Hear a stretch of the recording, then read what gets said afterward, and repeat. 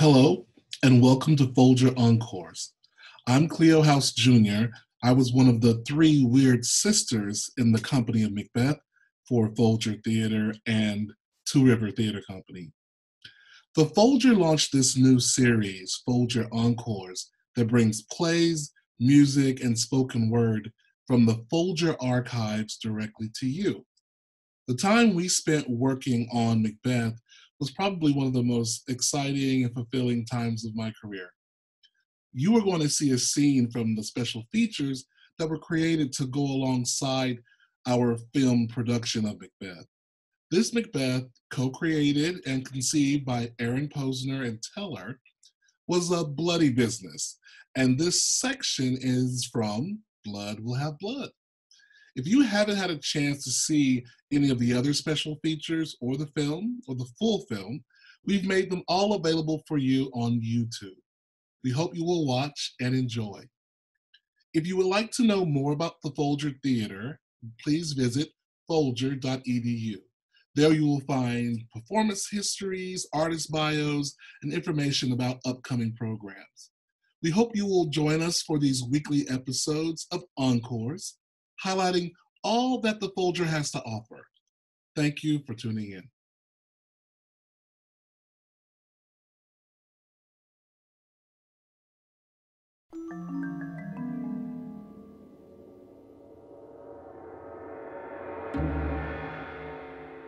We've thought of Macbeth as a classic suspense horror thriller, as a horror movie. I have supped full with horrors. Dionysus, familiar to my slaughterous thoughts, no longer frights me. All of the elements that we're accustomed to in Nightmare on Elm Street show up in Macbeth, only they're so much better written. The raven himself is hoarse that croaks the fatal entrance of Duncan under my battlements. The designers watched a fair number of horror movies, and I promised that I would watch many of these movies. And I don't think I ever actually really made it past Psycho and Shaun of the Dead, because they scare the hell out of me. Gorgeous, terrifying, and very unpleasant.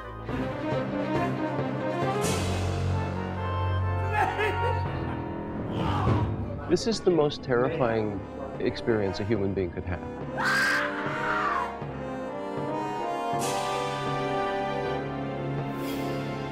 I think we need fresh blood, and we need to get that blood off of Ian's face real quick.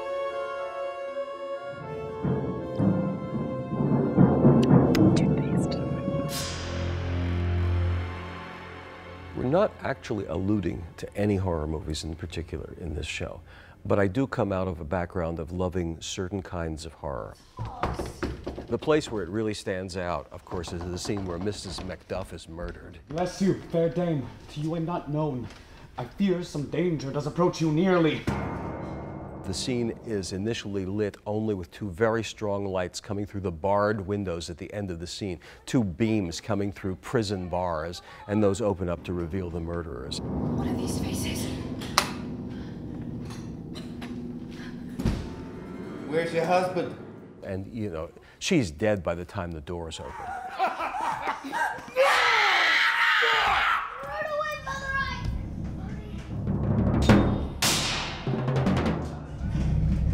It's very hard to do a horror movie. Imagine a horror movie without any soundtrack.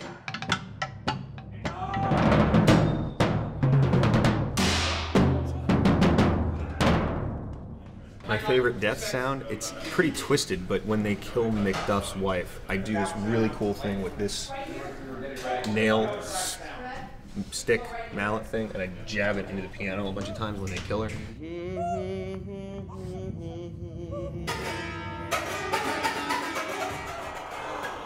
And you can hear every person in the audience, but particularly the women in the audience, groaning.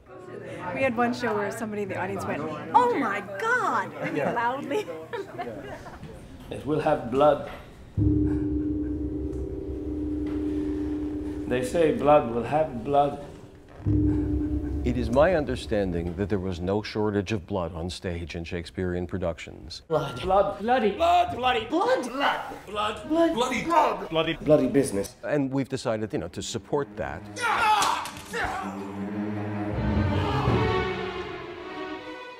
This is all bloody. I'm gonna be all bloody.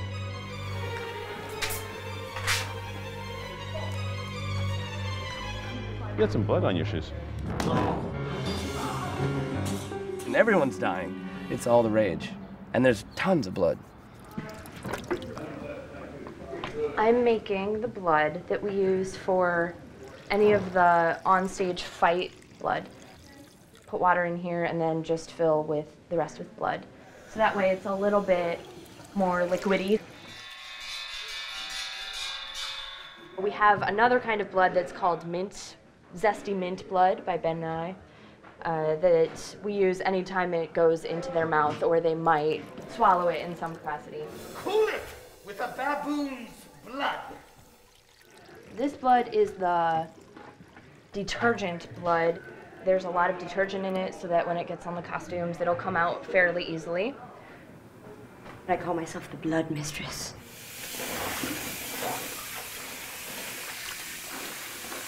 It's different every night because the way he dies is different every single night, so the blood gets on different places.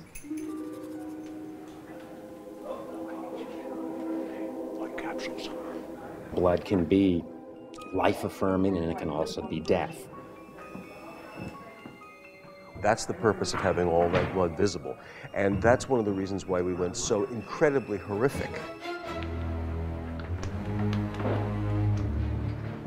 The whole idea of drooling the blood, it can't look like you're pushing it out. Never shake that gory locks at me. It almost has to create a puddle of saliva in your mouth that's mingled with the blood, and then just the breathing sort of works it out so that it dribbles, and trying to create it so that it continues to flow. This is more strange than such a murder is. I've got an undergraduate degree in acting and MFA, and they don't teach blood capsules and drooling and things like that. Those are skills that you acquire with years of experience. What I love is that the moments in the play that are really, truly horrifying are almost immediately followed by a giggle. So the audience will go, oh! Just like you should in a good horror movie. It's a big old wet, nasty mess. It's a good one. And it's one of those neat things as an actor you get to do, like learn to ride a horse or get covered in blood.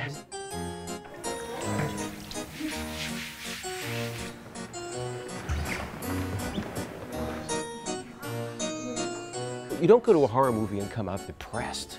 You go to a horror movie and come out full of life. Sometimes I find myself thinking, damn man, I'm at work. This is my job. It's awesome. It's totally awesome. I'm the most beautiful girl in the room. Okay. It's been intense and great and a dream come true. And also just nightmarish at times. So it's been everything a good show is.